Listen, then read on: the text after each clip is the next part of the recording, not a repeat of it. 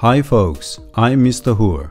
Did you know that your internet browsing history is stored in the cache of your browser, including the websites you visited, your search entries, purchases in online stores, you name it, and all this info can be used by others for marketing or analytical purposes. Let's say you have entered "buy a bike" in the search line.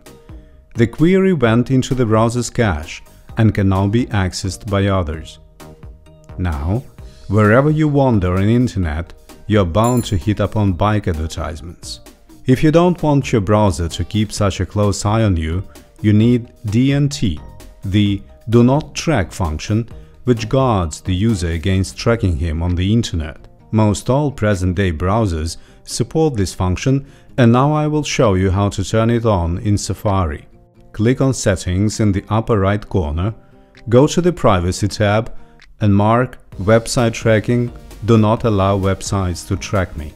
However, engaging this function does not guarantee you full privacy because some dishonest sites may ignore this browser request. Therefore, I advise you to install spy protection in addition to this function, such as the Ghost3 plugin, which is free, secure, and simple to use. From Settings, choose Extensions and click on Get Extensions. To find this popular plugin, scroll down the page or enter Ghost3 in the search line. Install it in your browser from here, or just enter Ghost3 or Ghost3 Safari in a search engine. The very first search return will take you to ghost3.com, from where you can download the plugin for your Safari browser. All that is left is some fine-tuning, and that's piece of cake. Just open the Box tab and tick all boxes. That's it. That's how easily we have beefed up our internet security.